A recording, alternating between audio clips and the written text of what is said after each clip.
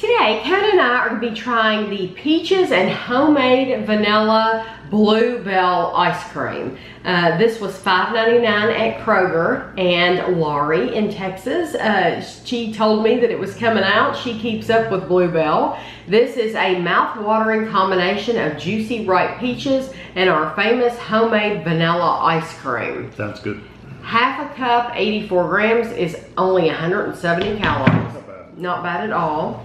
I posted a picture of this when we found it on Instagram and Facebook and Twitter and all that, and you can't see anything. There's literally nothing to see right now.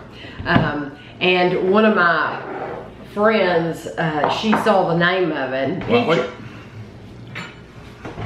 Oh yeah, that's what we want.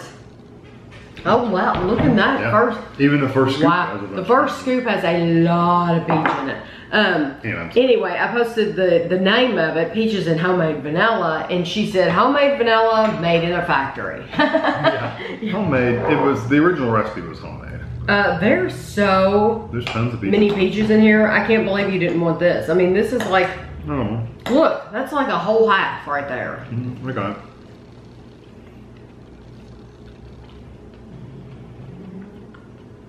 It's good. I'm just gonna take another spoonful because I'm probably gonna be the one eating this anyway. That is so good. If you don't get a hunk of peach though, it's not very peachy.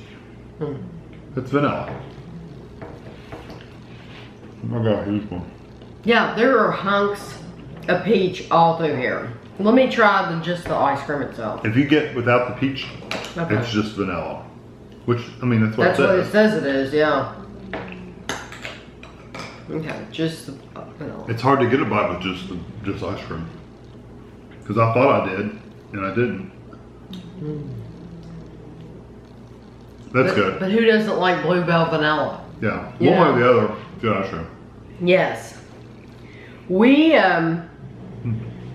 We just reviewed a different brand. I won't say it during this review. If you check my channel, you'll see it. It'll be very obvious.